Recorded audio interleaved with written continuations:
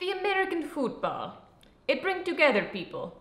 Black, white, Indian, Chinese, and now... Italian. I'm Antonino Fratelli. I'm 5'7.5" 132 pounds of athlete.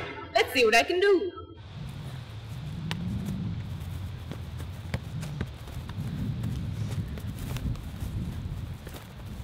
No, no, no, no, no!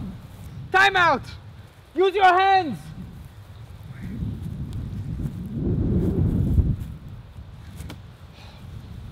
Again! But Papa, it hurts in my hands. Papa, it hurts her hands. What do you want, Antonia? To be the greatest player in the NFL. Then use your hands! Again! I always know I play football. Papa's so sure I'd be football star, he almost named me Joe DiMaggio. She a big girl. In Italy, she'll be a giant. No man would ever love her. They say, hey, come over here and crush these tomatoes with your giant hands. Here though, she has a chance to do something great.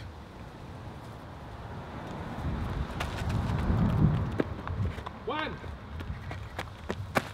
two, three.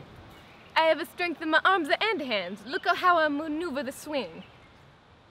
No, Antonio, what did I tell you? Go! Go!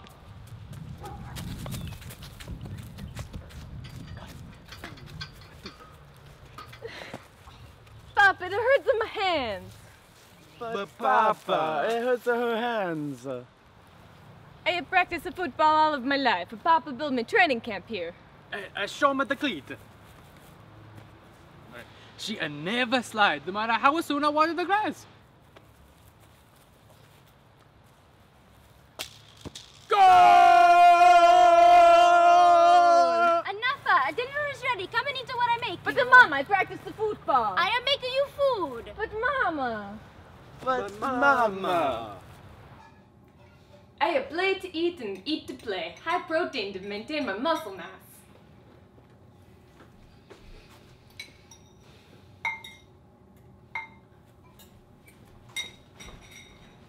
Hey, Alfredo, Mikey, I give you a meatball.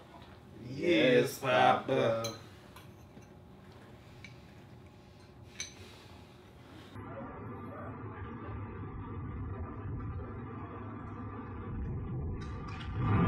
When you draft Antonino Fratelli for your football team, you show America not only football is great, but also Italians are great.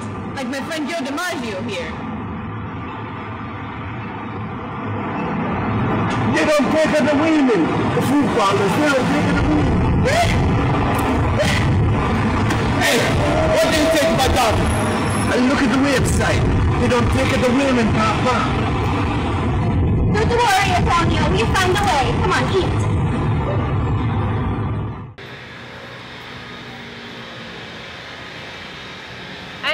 I'm Antonino Fratelli, and I'm going to be the first Italian in the NFL.